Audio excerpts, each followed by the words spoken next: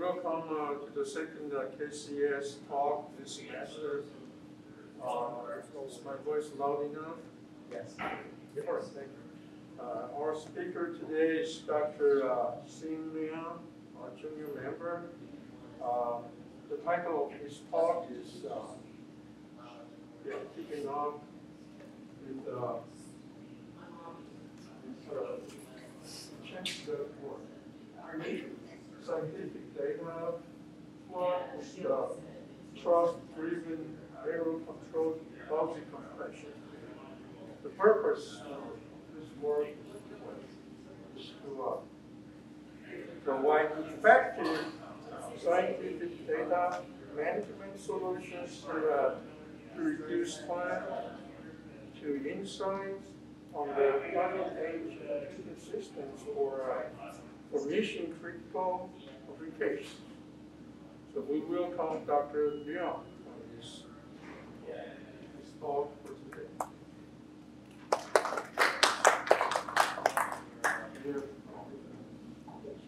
So, good morning, everyone. Nice to meet everybody here. So, today I'm very happy to introduce our research, which is focused on deal with the data challenge for scientific computation. More specifically, we will deal with the data management issues with effective lossy compression, which will improve the data transfer speed for scientific applications. So here, our title is Keeping Up with the Exascale Data Plot by Trust-Driven Error-Controlled Lossy Compression. So maybe some of you are not very familiar with the word exascale. Basically, this just describes the computing capability of a computing system. So as you may know, the exascale refers to the computing system which is capable of performing at least 10 to the 18 floating point operation per second.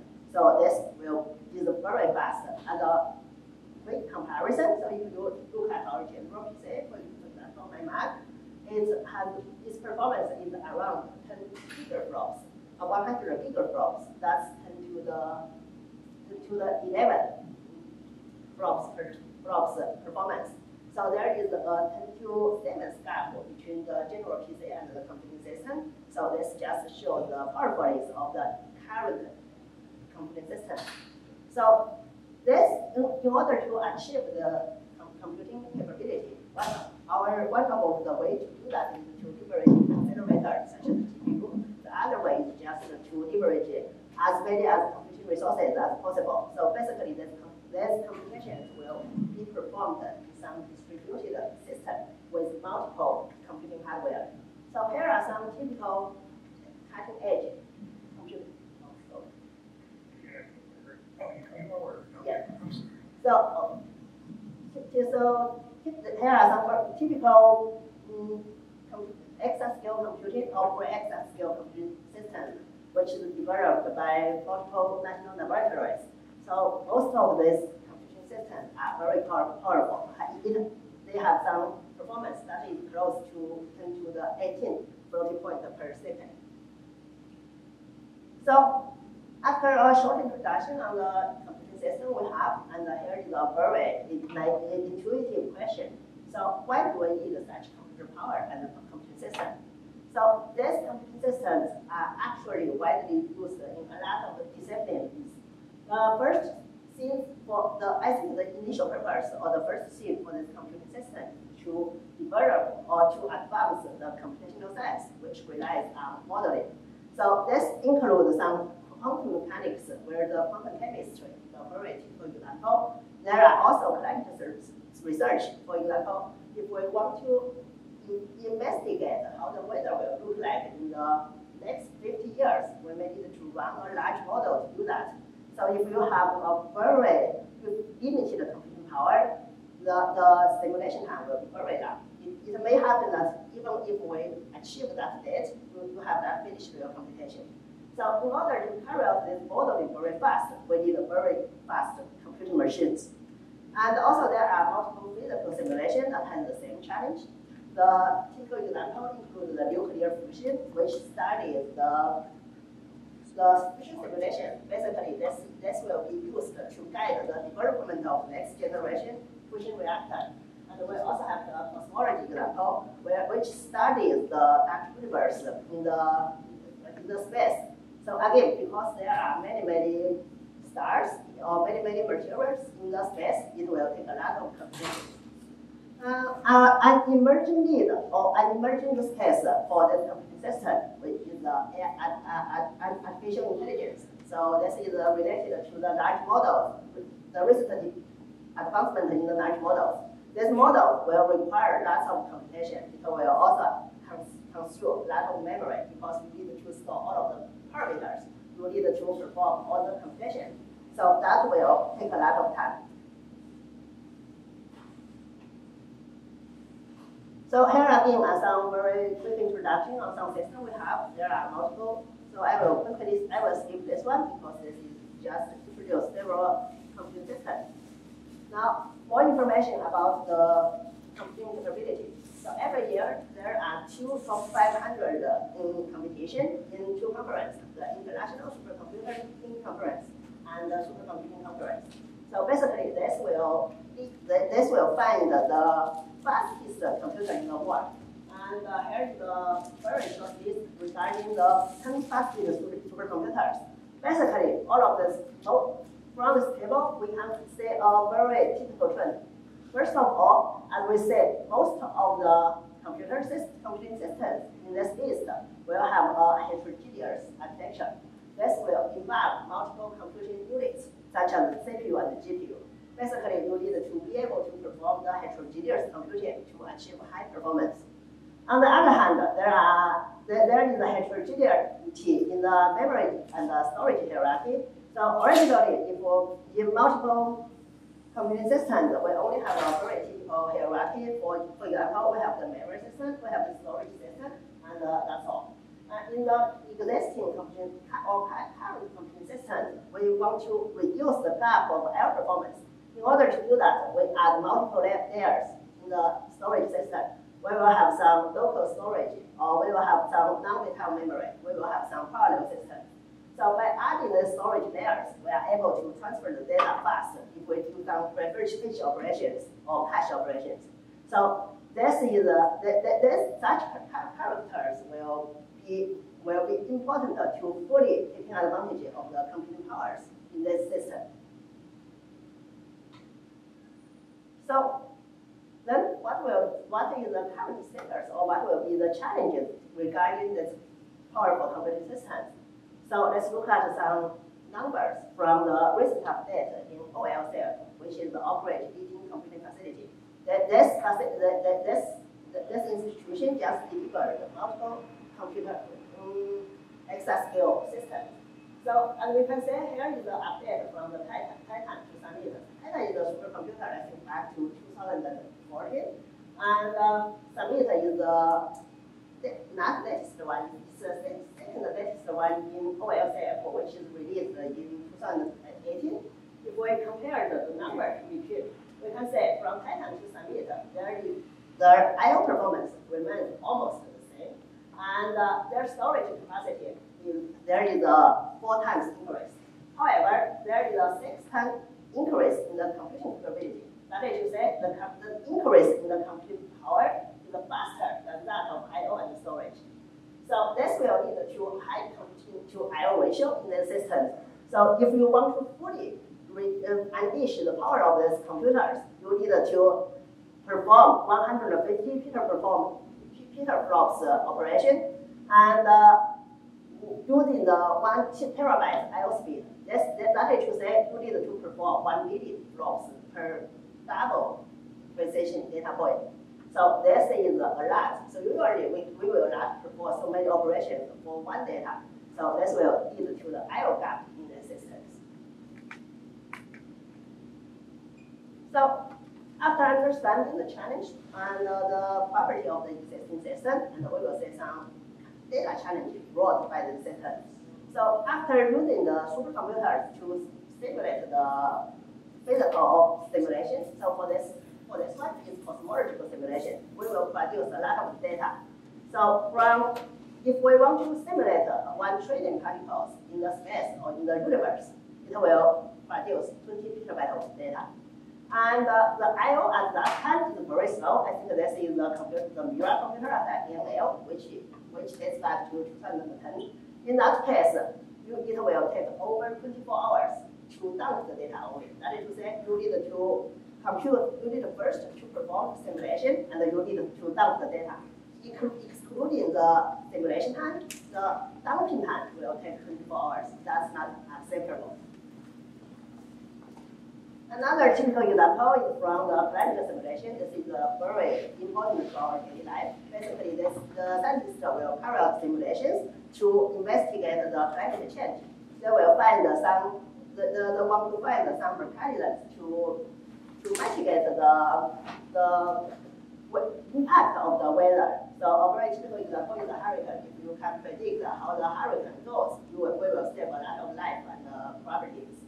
So in this simulation, again, they will acquire thousands of high-resolution spectra every day, and this can quickly run out of the data capacity for the observation data.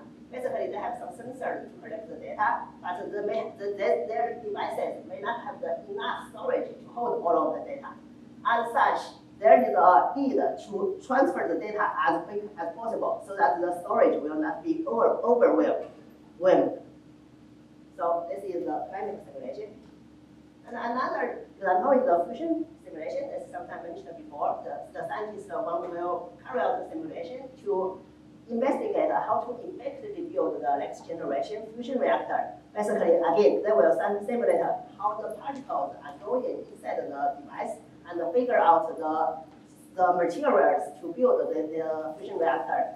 Again, this is very important to building the machine and to maintain its, to keep it in good status. And if you do not do it well, you may have some raw material for the building process, which will lead to huge loss in the replacement procedure. So this is for the fusion simulation. And again, it is expected to produce exabyte data per day. That's a lot. Generally, it's very hard to store all of the data in the storage system. In addition to simulation, another scientific application we have is the scientific instruments. Basically, there are some devices that collected the data from some experiments. So here are some very widely used devices in the US. So basically, there are 5 listed here. Basically, a lot of scientists are using this device to carry out the experiments. And per hour observation, so there is a queue in access these resources because they are very valuable. So for all of these devices, they will produce the data at a very fast rate because it leverages some specific device to generate the data. For example, you have some spectrum to hit on some material, and then you just get their scatter pattern, something like that. So these devices will generate the data at a very huge speed. So in addition to produce a large amount of data, which approaches 1 exabyte, so the generation speed of the data is 1 terabyte per second. And because of the value of this device, you need to store this data as quick as possible. So you need to have a storage performance that is close to 1 terabyte per second.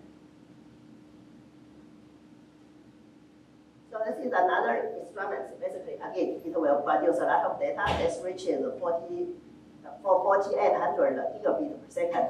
And there is also some time-consuming tasks on this data, which may require a lot of computation. So as a summary, we quickly overview what the challenges we have for the scientific applications using the cutting-edge computing system.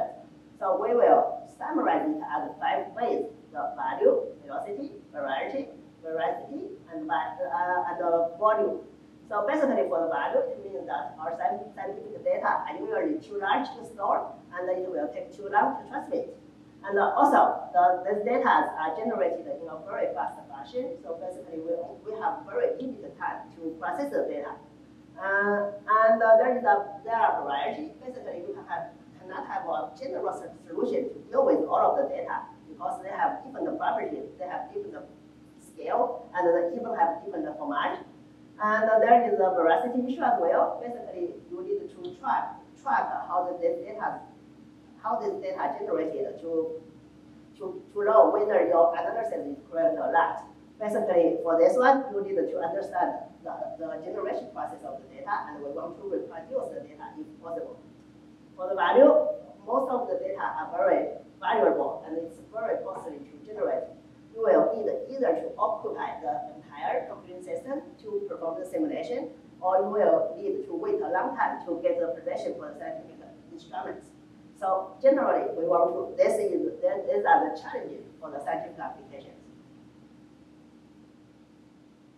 So one direct way to resolve this challenge is to compress the data. So this is widely used in a lot of areas, such as the image compression community.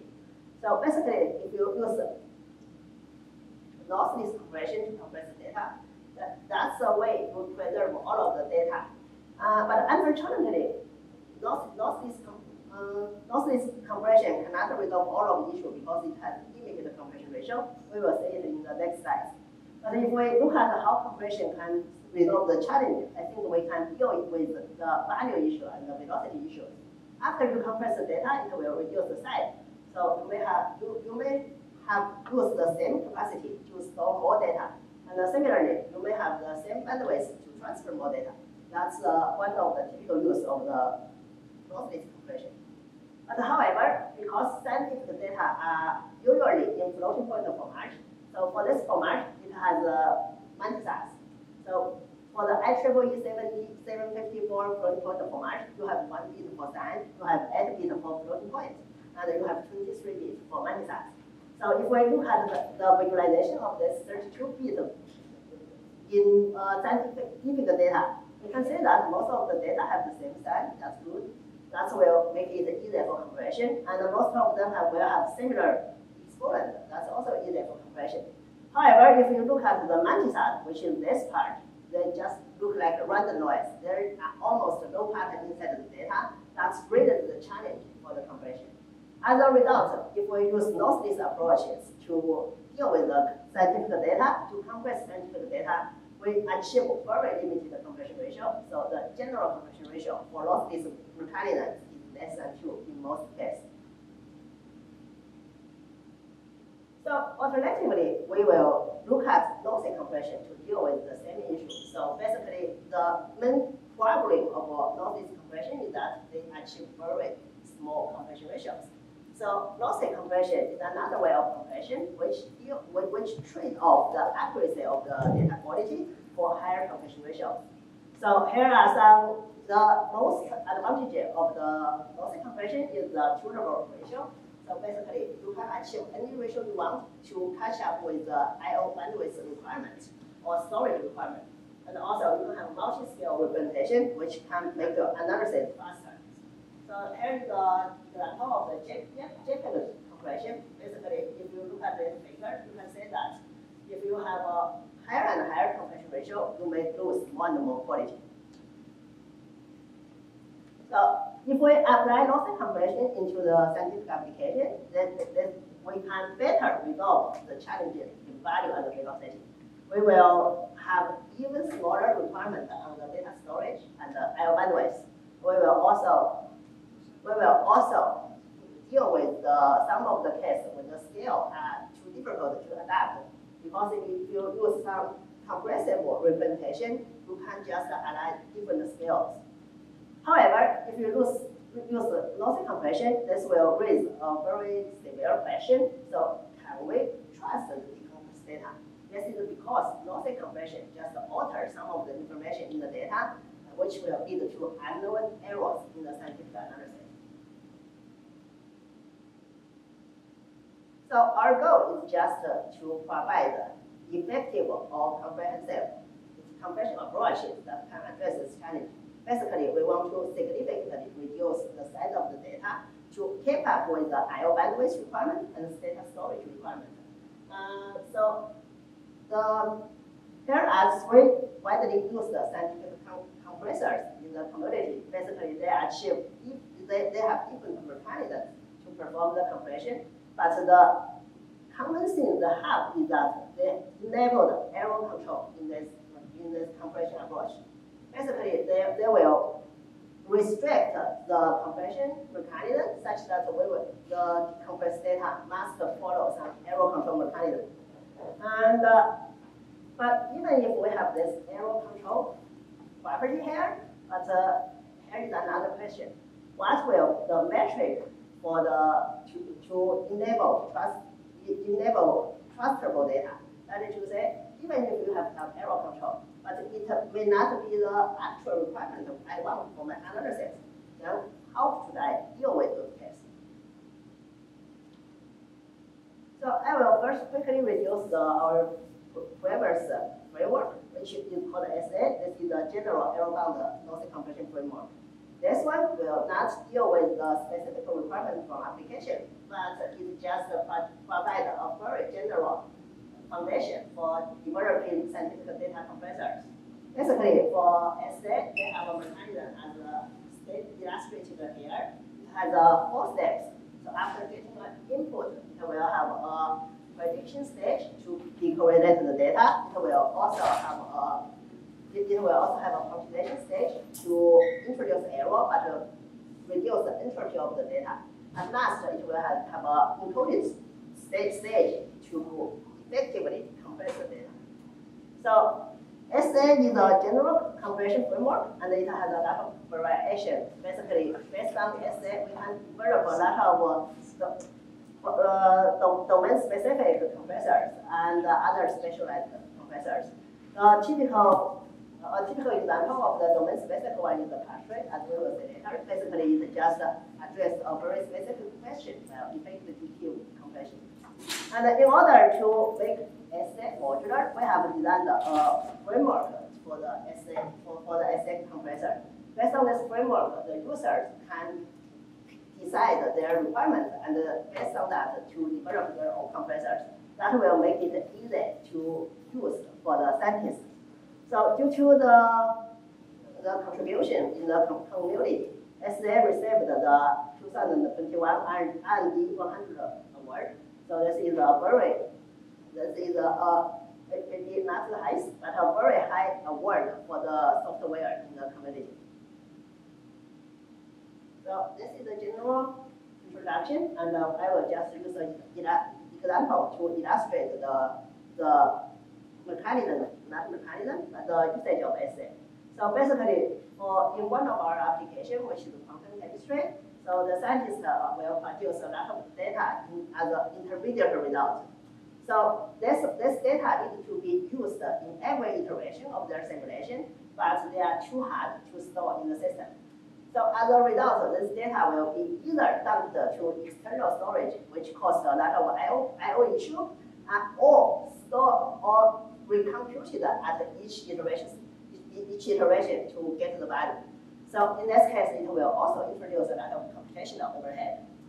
So in our application, so basically using our software, we will, instead of store the data into the external storage, if we have a large enough compression ratio, we can always store the data in the memory. And in the next iteration, we will extract the data in the memory and then decompress it for future use. So this just eliminates the cost of either I/O or recomputation, which greatly improve the end-to-end performance of the simulation. So for this one, we understand that the scientists require an absolute error of 10 to the 10 negative 10, and we design our compressor based on this requirement and the character of the data. In this example, this data has some very obvious or very similar patterns, and we iterate the pattern to design our compressor, which satisfies the requirement while achieving high compression ratio. As a result, it significantly improves the performance of the application. Unfortunately, the general requirement error control, such as the absolute one we say in the previous application, may not be generalized to all of the applications. So one of the issues we say is for critical point preservation. So critical point is a very important analysis in scientific visualization. Basically, this extracts some of the centers in the vector field. So consider you have a hurricane and there are wind speed. This is a vector field because for each point in this data, it has multiple directions. So this constitutes a vector field. And the critical point will be the vanishing point of this velocity. That is to say, for all velocity equal to 0, we call it a critical point. If you say in national phenomena, the center of the hurricane will be a critical point. And in the ocean, the vortex or the eddies will also be critical point. Extracting the critical point will be important to underline the underlying topological analysis, and it will help us understand a lot of the natural phenomena. However, the critical point extraction, while it's important, it will not preserve during the lossy compression process, because even if there is a very small perturbation in the data, it may affect the underlying critical point tracking process. A very typical example is some force scale. We have force positive, force negative, and force type. For force positive, it means that in a specific scale, so in some region in the entire space, in the original data there is no critical point. But however, due to the perturbation of the data during the lossy compression, we find an additional critical point in the decompressed data. This just result in the discrepancy between the original analysis and the analysis of the decompressed data, which will produce falsified scientific discoveries. So this is something we will not want to see. And this is an example on using existing lossy compressor, Dept to FPDEP to compress data. As we can see, in the original data, we have no critical point. However, in the decompressed data, after FPDEP, there is some critical point. And as a consequence, it just distorts the underlying streamline around this region, which will give us falsified scientific behavior. So this is something we want to avoid in developing the lossy compression mechanisms. In order to deal with such issue, we designed a very effective compressor to preserve critical point during the lossy compression. Basically, our idea is to map the requirement of the critical point of preservation to error bound. This relies on the extraction mechanism of the critical point. Basically, it needs to solve a linear system, and we understand the extraction process, and we know what the perturbation will be allowed to keep the system produce the same result. In this case, we can derive the specific point for each point, the specific error bound for each point. So this is significantly different from the original approach, which assumed the same global error bound on all of the data points. So instead, in our approach, we derive the point-wise error bound for each data point, which will give us strict preservation of the critical points. So this is the derivation process. I will skip them because all of them are mathematics. Basically, we just reduce the requirement of critical point to the error bound on each data point. And in the previous one, it just shows an offline approach to derive the error bound and compressed data, which also suffers from some drawbacks. One of the typical issues is that it will have a very low compression ratio because the over-preservation of the data. So in order to improve that, we just propose a coupled pipeline which derives the error bound and compressed data on the fly. So originally we derived the data offline, error bound offline. After that we just compress data based on the derived error bound. Instead, in the coupled scheme, what we do is to deal with the data in a point-by-point fashion. For each data point, we first derive the data, the error bound, and the compressed data. In this way, it just relaxes the underlying requirement on each data point, which gives us higher compression ratio in return. So as we can say, there is the corresponding improvement on the 2D data. We can say a lot of improvements on the compression ratio. And using this mechanism, we are able to produce the error critical point of preserving lossy compression framework, and it will give us some results that achieve the purpose. So here we just showed this is our example, right? In the previous slide, We can say that using our current compression scheme, we physically preserve the critical point. There is no additional critical point in the data.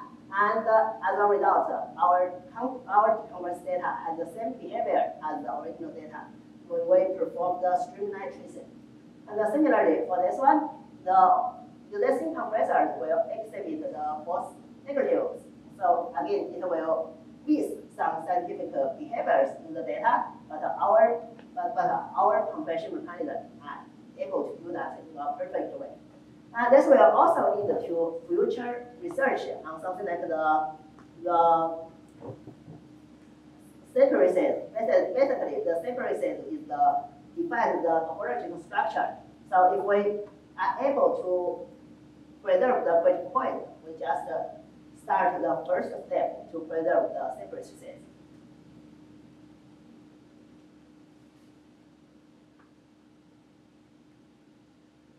Even the previous scheme addressed the underlying critical point preservation issue, but it also has some limitations. The first of all, this approach has very limited robustness because the numerical method. As we mentioned, so we need to solve a linear system to know the result of the critical point extraction, and it will subject to robust result, because there is a round of errors in floating point arithmetic. If you switch the order of any 2 points, you may have a different result. And also, it will have a limited compression ratio because the error bound is sufficient in most cases. At last, there is no parallelization for the original mechanism. So if we have a very large amount of data, we want to distribute it across a distributed system. There is no mechanism to achieve the critical point preservation. So in order to address this issue, we further revised our mechanism to develop a more powerful scheme. Because what we do is that we reduce the critical point extraction problem. This is not done by us, so this is done by existing research. Basically, they can reduce this problem to a self-determinant preservation. So they found that if we can preserve the sum of the underlying linear system, it's not a linear system, actually it's an orientation. So if we can preserve the sum of the determinant for the orientation, we will get the correct result. So this will not lead to robust issues because all of the computations are performed in a fixed point fashion. In this case, it will not have any round of error, and it will produce consistent results. And based on this mechanism, we just derive a new theory to get the error bound for this sum of determinant preservation. Basically, we derive what error can be tolerated if we perturb one data in one data point in this orientation. So and then this error bound will be used to compress data, which will give us robust results. And then the second optimization we do is the so-called speculative compression. So this is a trial and error process to figure out a proper error bound. So this will just help alleviate the sufficient error bound issue. We may be allowed to use a larger error bound to compress data, but keep the same result. At last, we just investigate effective parallelization of the compression strategy. So the important issue is that we need to deal with the border cells, which will not receive any protection in the process. Instead, we modify the compression algorithm by integrating the parallel strategy. We introduce a little bit of communication during the process to deal with that issue. So this will give us effective parallelization of the algorithm. So again, based on this mechanism, we achieved some better performance than the existing approach. So at almost the same quality, our solution will deliver much higher compression ratio compared to the existing one. This gives us better opportunity to address the I/O storage capacity issue. And this will lead to higher performance when we execute the algorithm on a parallel system. Basically, despite the introduced compression and decompression time, it will still deliver better entire I/O performance and at least great performance in this according to this figure.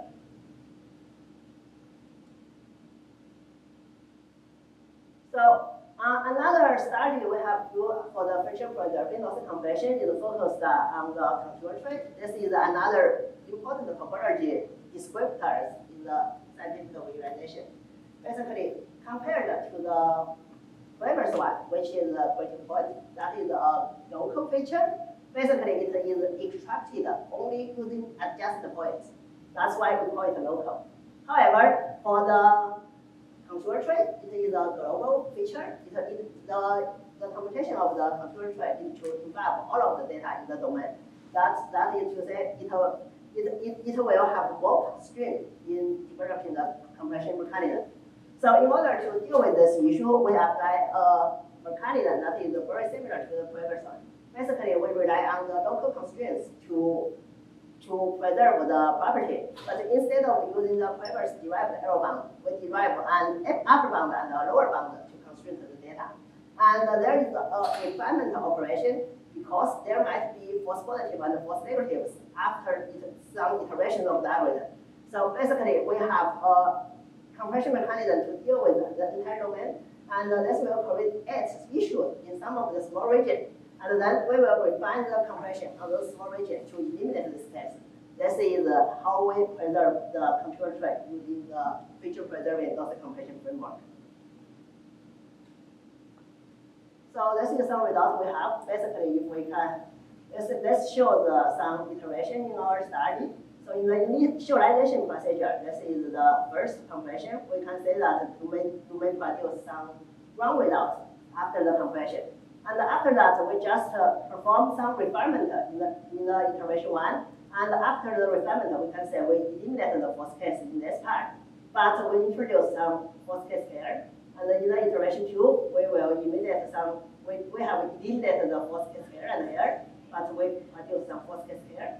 And in iteration 3, we just eliminate all of the case, and we get a correct preservation of the underlying control trait. So that's how the algorithm works. So compared to the existing method, we can say that we can achieve the control trait preservation. So in this case, we just show the number of the we just show the number of the false cases of our method compared with the others. As we can say, only our method produces no false case for the preservation. In addition to that, another work we do to enable feature preservation in lossy compression is to develop a modular framework for QI preservation. QI is the short for the quantity of the interest, which include a lot of properties such as the breaking point we mentioned before. So for this one, our main contribution is to develop a decoupled compression scheme, which decouple the compression stage with the feature preservation stage. Basically, we have designed the mechanism to derive the arrow bound for each feature and apply to preserve the underlying feature. And also, we will apply an existing compression pipeline to achieve the actual compression. We decouple these two stages, and the benefit is that if there is a new advancement in the compressor, we can adapt it very easily. Also, if we have a new feature that needs preservation, we only need to change the safety preservation or the QI preservation module. That is also easy to realize. So this just leads to easy development of feature preserving lossy compressors for multiple QIs or quantity of interest. And here is the result for preserving the corresponding feature, which is this is the visualization for the isosurface, which is widely used in a lot of simulations. Basically, for this one, we can say this is the isosurface for the original data, and our method just produces almost the same isosurface compared to this one. However, if you look at the existing compressor with the same compression ratio, they will generate some irregular results due to the ignorance of these features. basically the compressed data according to a global error bound that will not satisfy the requirement of the specific feature. And this leads to wrong scientific discoveries here. Basically, you can say the discrepancy in the visualization.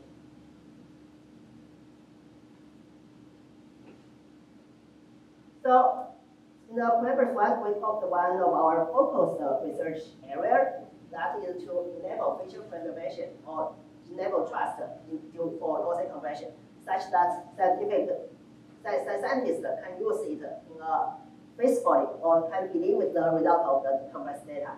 So in addition to that, we also provide another way of reduce the data. This relies on the multi-level data reduction and the progressive data decomposition.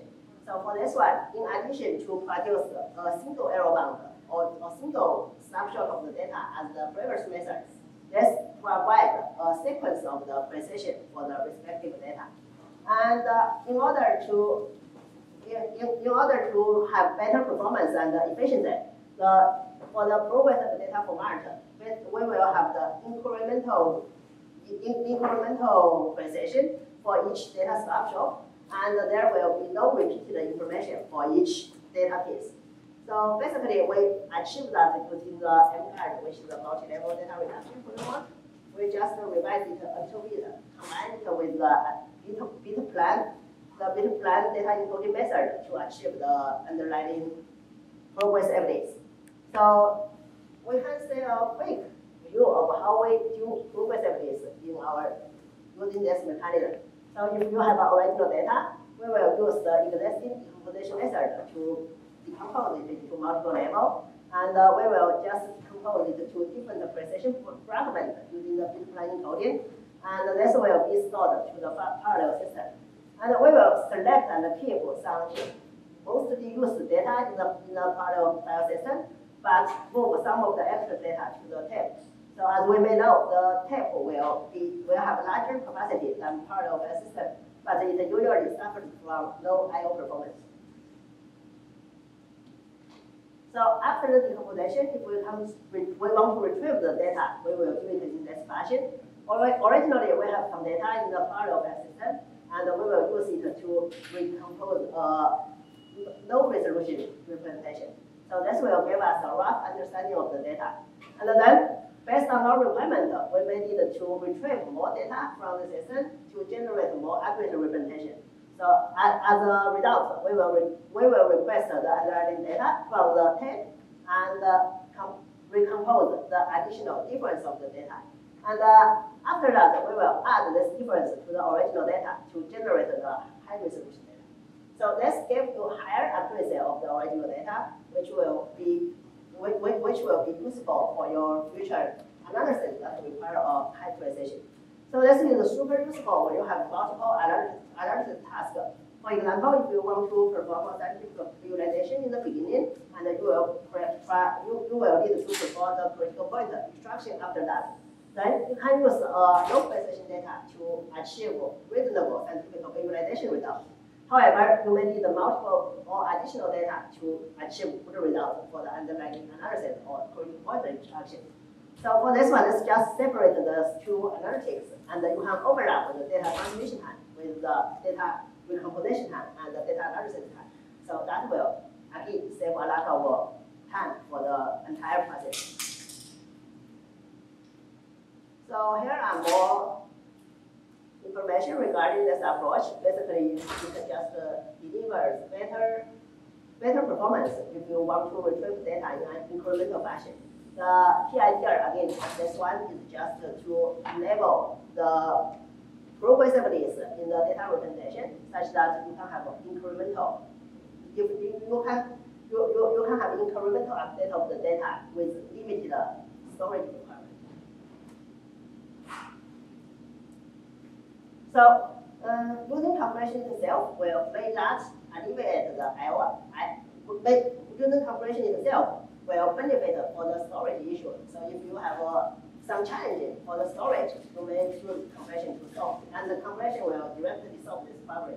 However, if you focus on the I/O performance, the compression may not have some benefit. So the reason is that for the original data, you only need to write it to the system. Let's only give up the writing or reading time. However, after you use compression, you will introduce extra compression or decompression time. Or more specifically, while writing the data to the system, you need to first compress the data and write it to the system. This will introduce extra compression time. So if your compression time is super large or your compression performance is super slow, this will lead to even disadvantages. So in order to deal with this issue, we further extend our framework to support multiple hardware for faster compression and decompression. So this is the example for QSL where we rely on GPU to improve the performance of the CPU compression framework. So, however, because of the distinct character of GPU, it requires the parallel processing with limited dependency. We revised our underlying compression algorithm a little bit to eliminate such dependency. In this way, we just achieve very high parallelism that leads to higher performance. So this shows the performance improvement from CPU to GPU. We can say there is a huge improvement. We have also applied the same mechanism to the MGAR compression framework, which is the multi-level one. For that one, we just need to because the compression mechanism is a little bit, the way we optimize the algorithm is a little bit different as well. So an important optimization we do is just to have an optimized computational kernel to perform the analysis, the compression process. So basically, we have a linear processing kernel which accelerates the data decomposition. We also optimize the memory footprint to achieve high performance in the entire process. So again, this will deliver higher performance compared to the CPU version, and it is expected to accelerate the I/O based on its high performance for compression. The reason is that if we have very high compression performance, our compression time will be low, and compared to the I/O without compression, we have faster data writing time. This will give us better I/O performance. We have also integrated our compression framework to the state-of-the-art data management system. So this is used in a lot of scientific applications to transfer data. So a typical use case is the in-situ data analysis. So assume you have a computer system, and the part of the processor you have in the system is performing the numerical simulation, and you have another part of the system perform the underlying analysis. So you need a data management software to exchange the data in between. And ADIOS is one of the top options to choose in that scenario.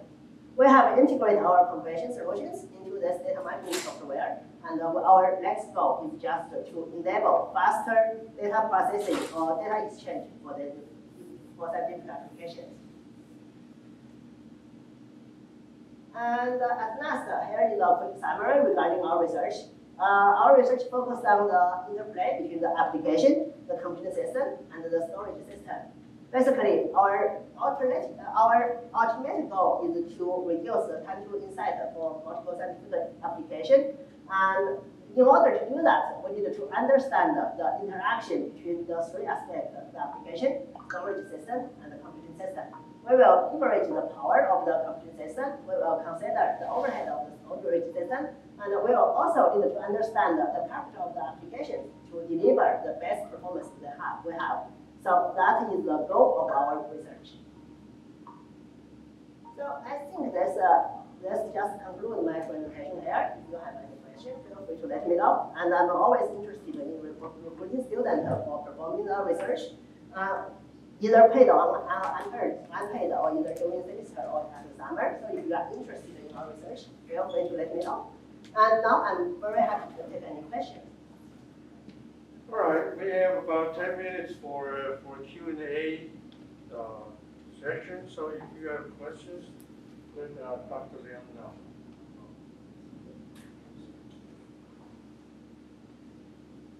I understood some of your abbreviations, but not all. FP is false positive. FN is false negative. Tell us, what is FT? Okay.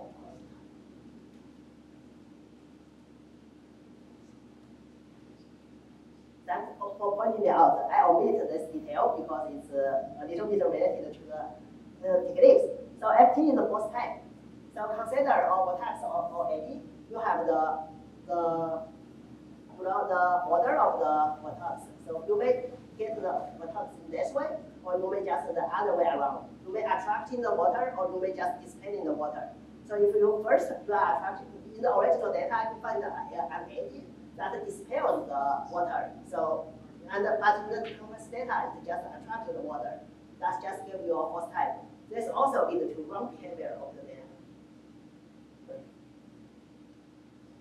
Questions? I have a question.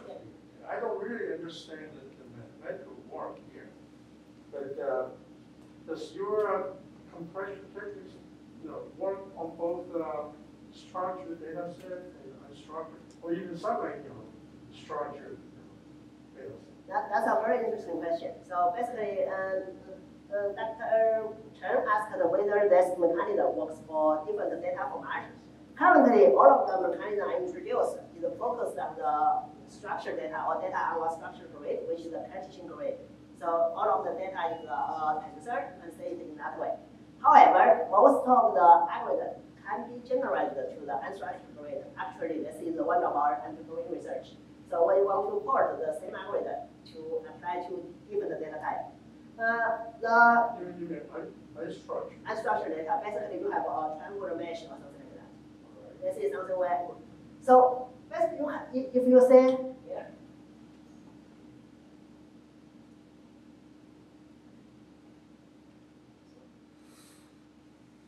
We have decoupled the derivation and the derivation for our features and the conversion framework. So even if you have the unstructured data, if we can derive the corresponding restriction using the same formula or the same mechanism. The only difference is that we will develop a new conversion framework to deal with this data. So basically for those one, we need to consider the collection of the meshes, how the data points are connected to each other to fully take advantage of their correlation. So in that way, actually we will only change the prediction method here. This will even not affect the computation stage or lossy stage. So in order to deal with the unstructured data, we just need to adjust our prediction algorithm to make it work for the unstructured grid. So that's extensible, and actually this is our ongoing research. So you think it would work? Or yeah. Would?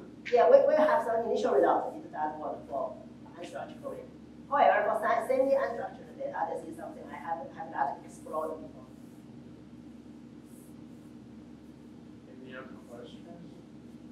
And you can also ask questions during the pizza time. All right, then we thank Dr. Liang very much for your interesting talk. Thank you. Very solid talk. Thank you. Thank you.